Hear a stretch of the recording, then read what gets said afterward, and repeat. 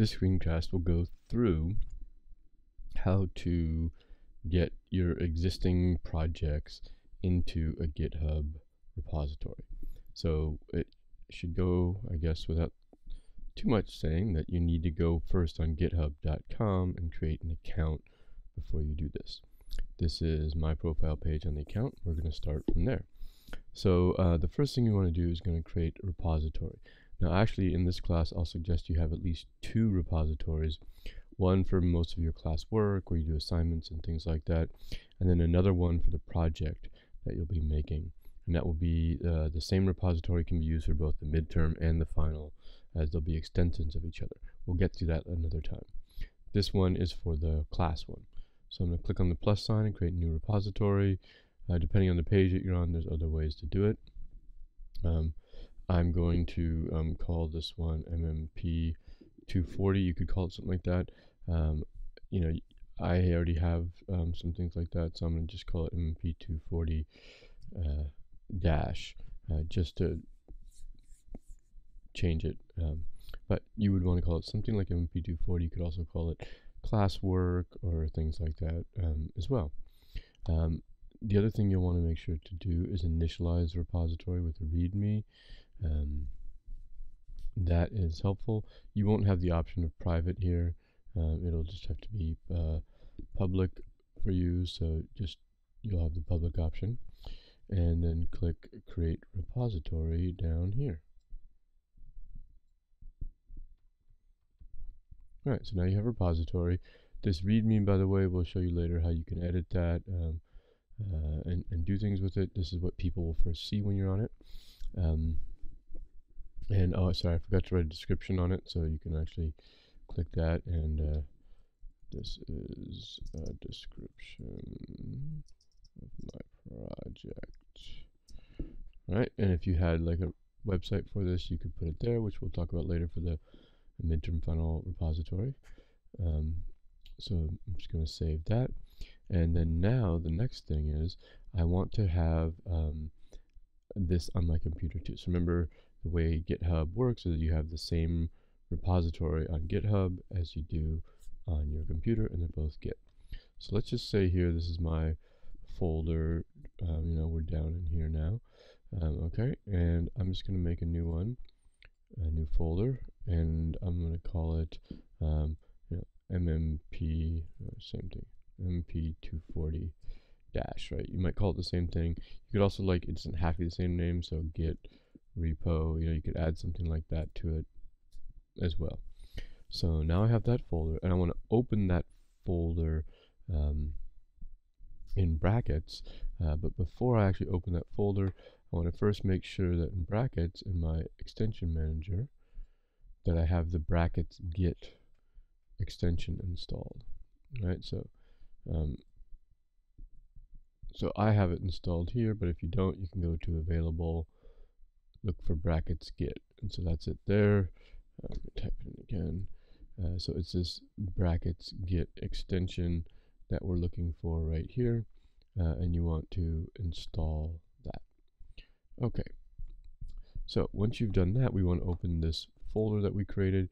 One quick way, if you don't know about it yet, is you can just literally drag that folder up here, and then it will open that folder. That's equivalent to doing in brackets file open folder, like that. Okay, so now the next one is we need to clone this repo here down. So remember, cloning is when you go from GitHub down to your local one. Alright, that's the clone, and when you do it for the first time. After that, so the first time is clone, and then all the ones after that are when you do what's called a pull. That's going down, and we'll see later, going back up is a push. Alright, so I'm going to click this button that says clone or download, and then click this little thing that says copy to clipboard. So I'm copying the URL for that repository. Then here, in brackets Git, I'm going to click on this little link here. This is going to open up that window. There's other ways to do it too. I'm trying to remember. You can go into the Git settings and it will show you other ways like keyboard shortcuts you can use to do it. Okay, so now that I've clicked this, I'm now going to click on clone, not init. That's if you want to initialize, but we're not going to do that this time. So I'm cloning an existing repository, and then I'm going to paste in that URL that I got, right? So this is what's linking up our URL to here, so that we'll be able to clone it. And then I'm going to need to fill out my GitHub username and password. Alright, now if you want, you could, if you're on your own computer and you want, you can save your credentials here so you don't have to keep typing in your password. If you don't click that, which I'll show, every time it'll ask you for your password. So there we go. I'm going to click OK. It's going to run it, and it's showing there. And so we should see now that the same README file that's here is there. And then this is the .git file. This is the one that keeps track of all the stuff that you do. Okay, so now let's say this is good, and now I have I've already been working on some projects and assignments, right? So let's say I have these folders here. So I have a couple folders. That's my assignment 2, and I have assignment 4 that I've done. There's some other like little experiments and things I'm working on. I want those all part of this class. So I'm just going to take all those folders and put them into my repository. All right. Now one thing is that Brackets doesn't always update itself when you're adding folders from the outside like that. So there's two ways. You can do Command R, sort of refresh, just like you would your window, because Brackets is basically built on HTML and CSS and JavaScript. You can also go under Debug and go to Reload, like that. It's the same thing. So reload with extensions. By the way, if you're ever running into some problems, sometimes reloading without extensions will work. So once I reload it, now I should see those files. And what's going to happen is these are the new folders I created, and it's going to show all those files in it as untracked, right? Meaning they're not yet part of Git. All right, so there are files in there, and that's there. Now occasionally, like in this case, you see this is the ._index.html. It's just like one of these Mac system files. If you know that it's something like that, you don't want it, you can click on it and delete it, and that will sort of permanently get rid of it. But these are all those files and all those folders. All right, so you see it's a decent amount. But part of what I want to do with that is show you how fast this can be, also compared to FTP. So you can either check these one by one, all right, and so it goes what's called staged. It just means it's ready to be committed. That's what staged means. Or if you know that you want all of it, you can click the little link at the top here, and that will select all of them to be committed. Now you haven't committed yet. Remember, commit is saying I want to manually say save this version of my project in the history that Git keeps track of. So I'm going to click commit now, and I'm just going to write in here initial commit of files, some previous work. All right.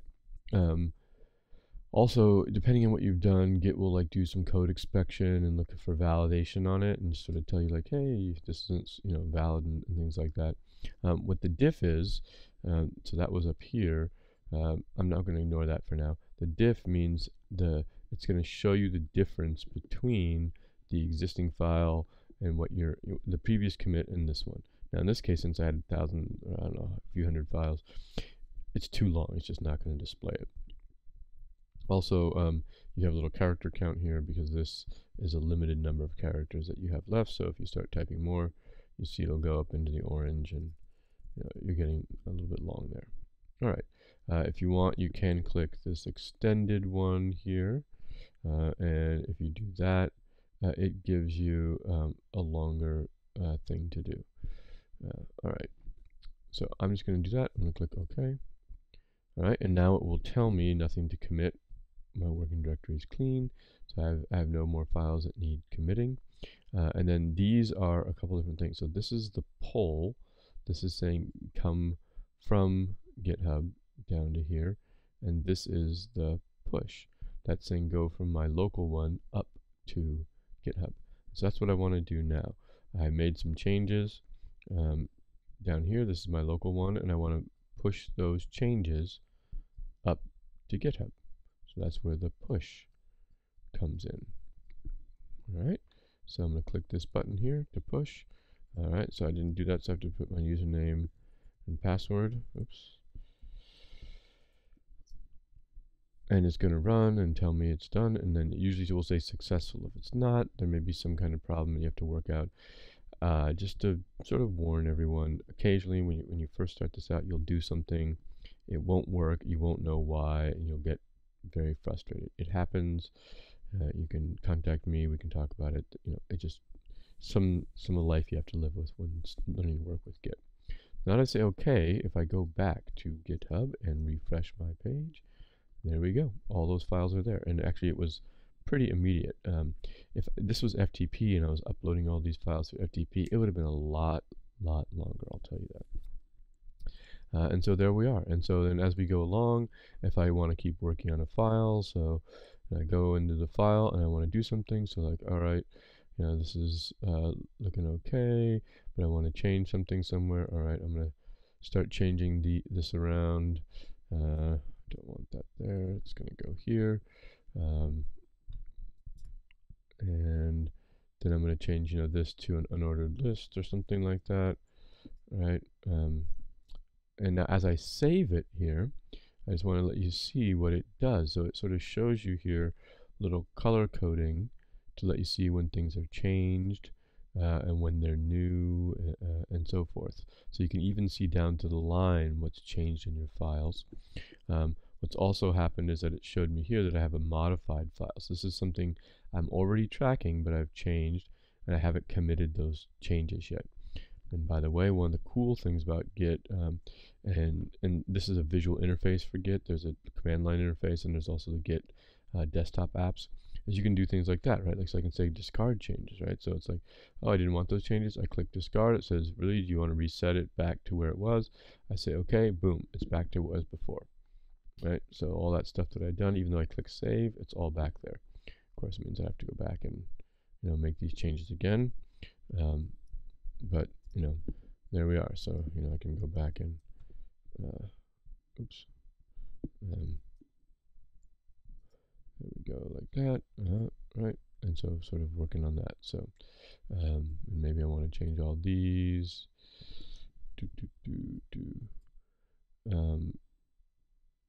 To list item,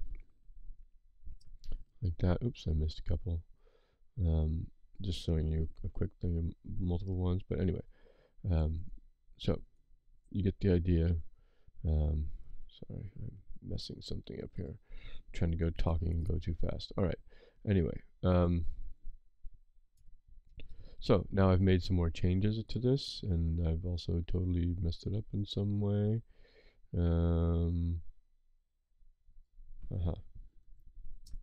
Okay. And by the way, I have a beautify on save, so that's why it kind of redoes it every time. So there we go. So I'm going to make a commit. So now here we go. I can do this. I can write commit, and I can say something like changed candidate list to use UL. Okay. So there we go. Now also it shows me again here, I have one change that I have not pushed back up. So I can go there and push up those changes, and there we go.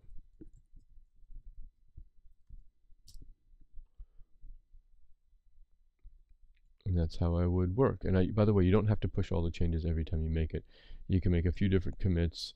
This number will just keep growing, and then just make sure you push them up before you're all done. And if I went now into that assignment 2 and looked at it, I should see in that second place there we go. That was it, I think, those changes that I just made.